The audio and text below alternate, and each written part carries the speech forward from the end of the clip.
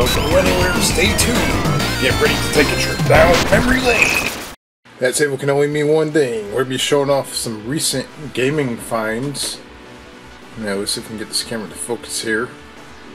Alright, there we go. Hopefully it stays like that. Alright, so 2 batches of games here. The first batch is kind of like a little bit of a trade that I did with a friend Joe. So traded off some Game Boy games, and in return I got some more Game Boy games. So I got the Amazing Spider-Man, as you can see there. The nice Game Boy case right there. It's in good shape. Look at that. We got the Teenage Mutant Ninja Turtles 2 back from the sewers. This is definitely one I did not have, and I will definitely be playing this on a future Memory Lane episode.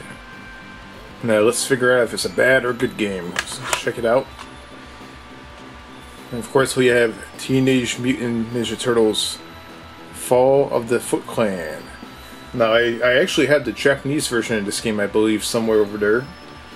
But it's pretty cool to see the difference in label art. Let me see if I can go grab that real quick, actually.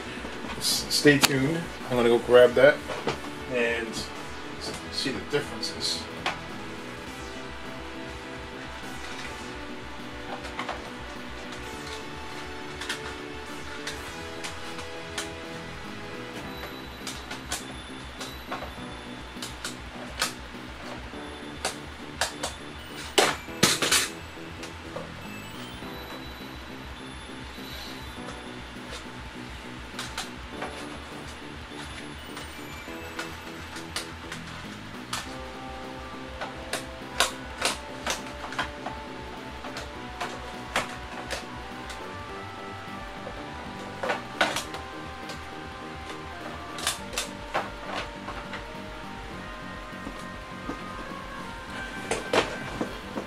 Alright, so here we are with the American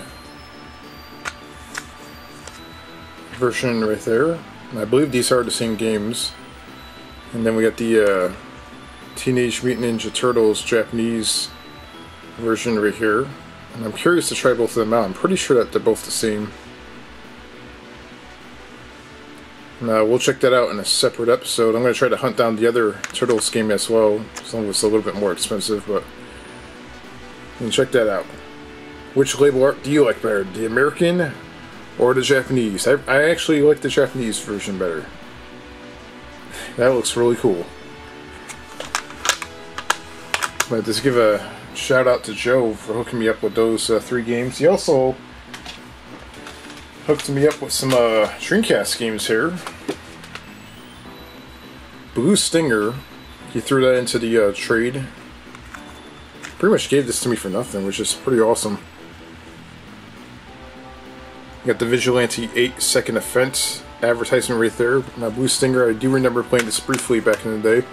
We'll definitely check this out on a future episode of Memory Lane.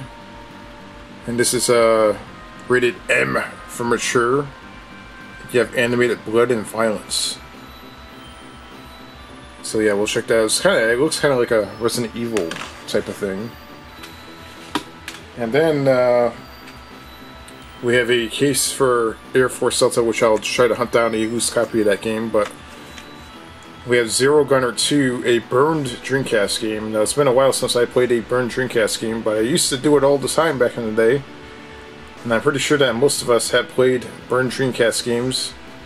I used to have a huge binder full of burned Dreamcast games, and it used to be my favorite console because I used to play like all these Japanese games and these crazy homebrew things. The Dreamcast did not require any modification whatsoever. And then we have a Last Blade 2 for the Dreamcast.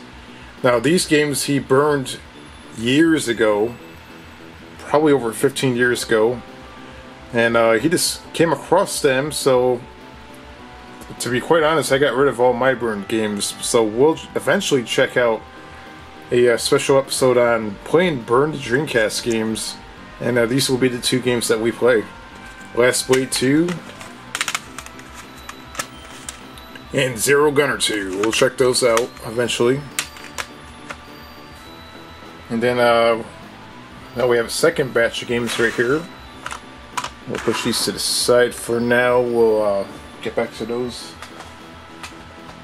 soon. Alright, so I picked up a few things from a Japanese eBay store. Alright, so let's check this out.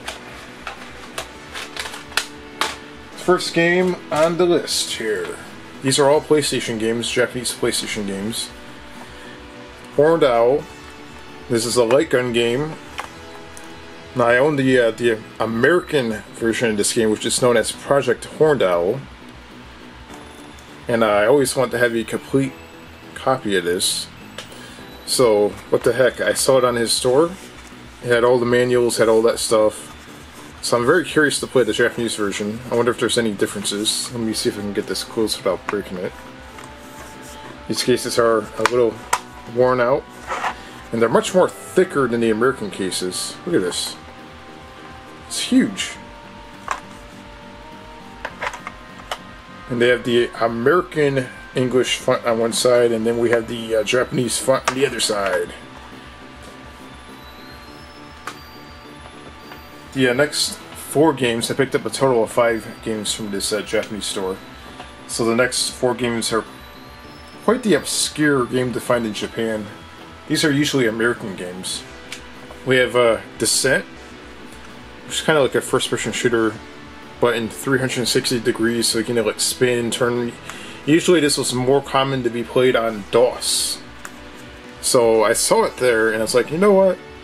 This would make a really cool episode of Memory Lane, playing Descent on a Japanese PlayStation. I mean, I don't think anyone has ever done that yet. So this is going to be a really obscure thing to take a look at. It's definitely an American game, but it's in a Japanese copy of it. And things get a little bit more stranger as we go down the list here. So the next one, this is really strange. I definitely can't wait to check this out. A Japanese copy of Alien Trilogy. It's a first-person shooter made by Fox Interactive Acclaim. And I'm just really curious to play a Japanese copy of this game. This is definitely going to be really, really interesting to see. I wonder if there's any differences. I played the Saturn version. I played the DOS version. I don't think I've honestly played the PlayStation version of this game yet. Well, actually, yeah, I have. I played it on the emulator, but I have never played any Japanese version of this game on anything before. So this is going to be really interesting. And I had no idea that this actually came out in Japan. Alright, so by popular demand, the next 2 games are Doom games. Because the last time I played Doom 64, got a buttload of comments demanding more Doom games. So here it is. We got a Japanese copy of Doom for the PlayStation, and we're definitely gonna be checking this out. And that is really, really bizarre to see a Japanese copy of Doom. Look at this. It says Doom, and it has the Japanese little retail sticker thing right there. And it says the best Doom yet, John Romero, creator of Doom. So even John Romero, the guy who created Doom, claims that this PlayStation version of Doom is the best. We'll definitely be putting that to the test. And this is just bizarre to see a Japanese copy of Doom on the PlayStation. And yeah, this is definitely going to be something fun to check out on Memory Lane. And then last but not least, we have a copy of Final Doom. Now this one I think was a little bit more expensive to get hold of. I don't know why. So I don't know exactly what the differences are between Doom and Final Doom. Maybe it combines Doom 1 and 2 together. I have no idea. It says Final Doom, living to the tail if possible. What?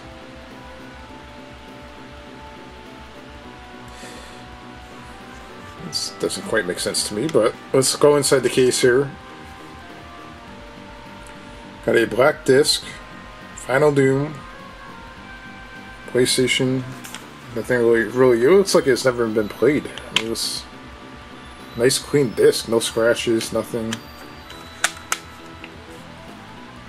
Yeah, for some reason this is really expensive. This game. So yeah, those are the recent game pickups that we have come across here. Let's take a look at this one more time. Let's see if we can zoom out here so we can see what the hell we got.